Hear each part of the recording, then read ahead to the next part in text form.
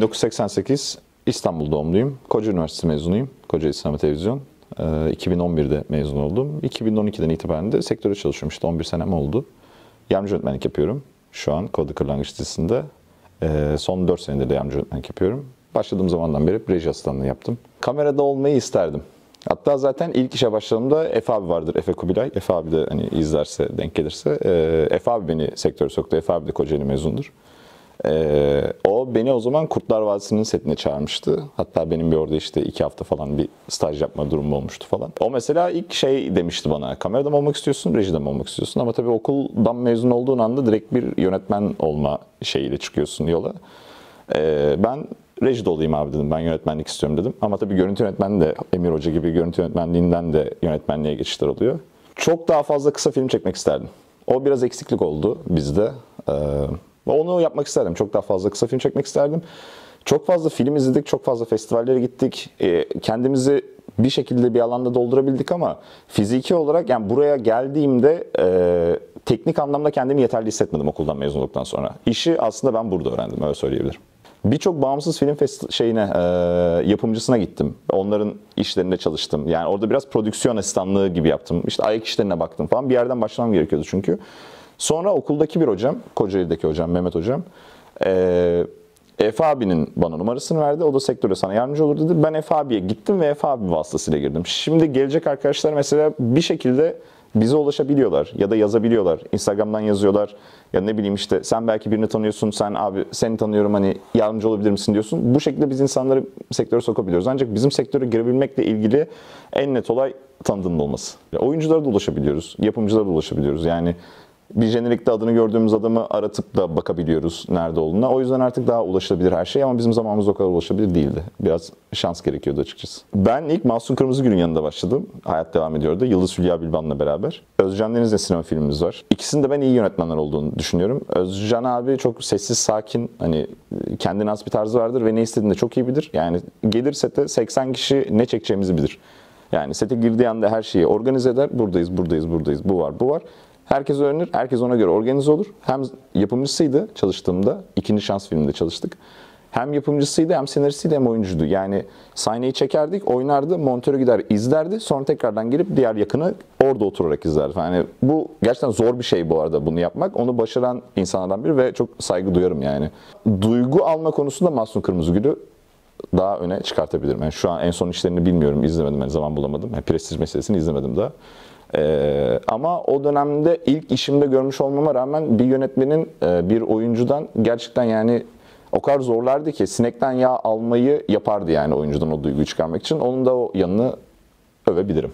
Emir Hoca ile 3 senedir çalışıyoruz. Emir Halizade ile.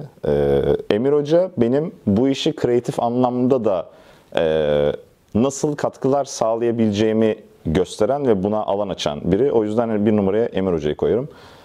Sadullah Celen'i sayabilirim. Sadullah Hoca'yı çok severim. Onunla da 2,5 sene falan çalışmışızdır. Güneşin Kızları, Evli ve Öfkeli, Cennet'in Gözyaşları. Onunla 3 tane ayrı projede çalıştık o zaman.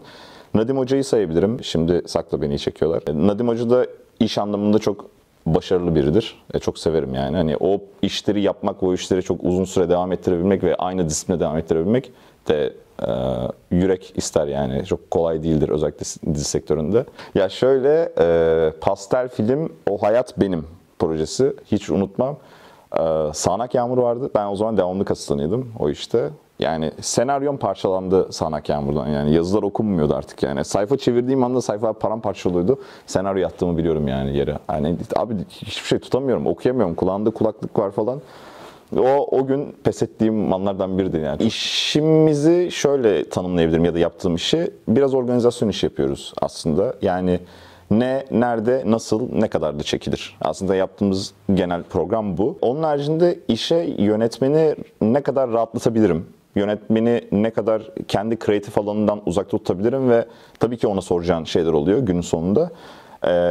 Ama bir organizasyon, iki yönetmenin rahatını sağlamak olarak bakıyorum aslında yaptığım şey. Çünkü sen de bir yerde yarı yönetmen gibi oluyorsun. Hani bunu da yaparken aynı zamanda sadece iş, nasıl söyleyeyim yani sadece iş, bu işi yetiştirmeliyiz, bunu yapmalıyız gibi bir yerden değil. Biraz da şuralarda olmalıyız. Ben acaba oraya ne aksesuar koysam bu sahne daha yaşar ya da bu adamın trafiği şöyle olsa nasıl daha güzel bu sahne yaşar gibi duyguları da içinde barındırmaya başladığında aslında çalıştığın iş daha keyifli bir hale geliyor. Benim alanımın şu an sınırı yok. Yani sette 80 kişi var diyelim şu an bu setin içerisinde. Ve öyle ya da böyle hepsiyle iletişim halindeyim. Net bir şekilde. Yani örnek vereyim, hemen çok basit bir şey anlatacağım. Şu an arkamda koltukta oturuyorum, arkada dekorlar var. Buraya oturacak karakterin kostümünden, şu dekorun seçimine, bu arkadaki aksesuarlara kadar aslında hocanın zihninde bir şey var. Sanat yönetmeni onun zihnine uygun bir şey yapıyor ve bundan sonra buranın kontrolü öyle ya da böyle, gelini gelmeyeni, olanı olmayanı ya da buraya ne ekleyebilirim falan, burayı hangi açıdan çekeceğimiz, buranın ışığının nasıl olacağı gibi, bunların hepsi zaten bir kolektif durum içerisinde konuşuluyor. Ancak hepsinin senin kontrolünde ve senin oluşturduğun zaman dilimi içerisinde olması gerekiyor. Bu kadar fazla çocuğun olduğu ve aynı zamanda bu kadar teknoloji barındıran bir işte çalışmadım daha önce. Çok keyifli bu arada gerçekten çalışması. Çocuklarla çalışmak çok keyifli. Tabii ki de onlarla çalışacağımız saat limitlerimiz var. Sadece hafta sonları çalışabiliyoruz. Ya da okullar olduğu için öğleden sonra gelebiliyorlar ama bütün senaryo çocuklarla alakalı olmasına rağmen bir düzenimiz var orada. Çocuklar yoruyor çünkü çok konuşuyorlar çoğu zaman. Keyifli ama hani onları kontrol edebilmek bazen zor olabiliyor. Teknoloji tarafı bence keyifli çünkü 2 tane mucidimiz var bizim sette. Bir odaları var burada. Biz istediğimiz anda bir elektronik bir aksam icat edebiliyorlar ve çok keyifli. İşte peçete alan kol yaptılar ya da yerleri süpüren bir robot yaptılar falan. Sürekli bir şeyler yapıyorlar. Onlar var elimizin altında. Hani teknolojinin böyle bu kadar popüler olduğu bir dönemde böyle çocuklarla ilgili bir şeyler yapabilmek durumu keyifli. Real mekanda çalışmak, yani tabii ki de bütün diziler şu an real mekanda çalışıyor yani. Hep real mekanda çalıştık ama benim dekor geçmişim var. Yani ben dekorda çok çalıştım. Destan'da da dekorda çalıştık. ATV'de yayınlanan önceki 8. yüzyıl işi. Orada da dekordaydık. Kuruluş Osman'da da dekordaydık. Orada kısa bir süre çalışmama rağmen. İlk çalıştığım işlerden biridir Diriliş. İlk sezon. Diriliş'te de biz yine dekordaydık. Dönem işleri bunların hepsi. Ya dekora aşinayız. Onunla ilgili bir problem yok.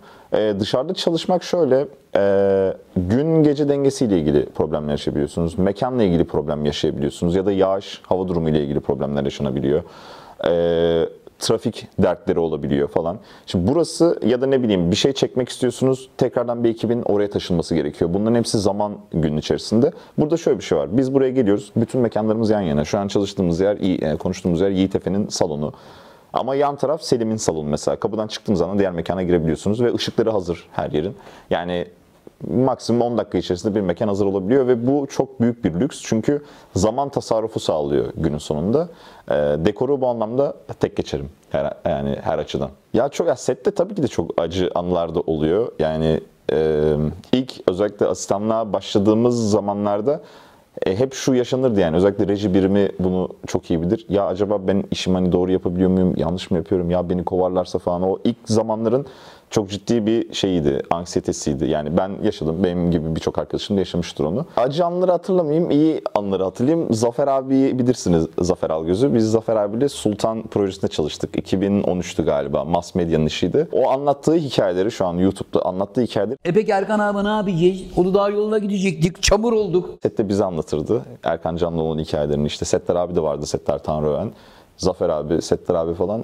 Onlarla geceleri o hikayeleri dinlemek mesela benim sektörde en çok eğlendiğim anlardır yani. Her gece Zafer abi gelip bir tane hikaye anlatırdı her çalıştığında bize.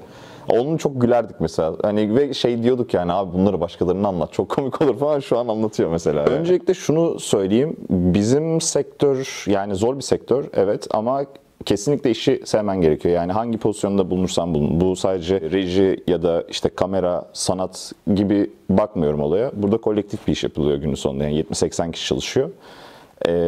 Dekoratif şeylerden hoşlanan insanlar olabilir ya da bir aksesuarla bir sahneyi yaşatmak isteyen insanlar olabilir mezununda. Sadece herkes sonuçta reji olmak ya da ben görüntü yönetmeni olayım ya da ben yönetmen olayım diye yola çıkmıyor.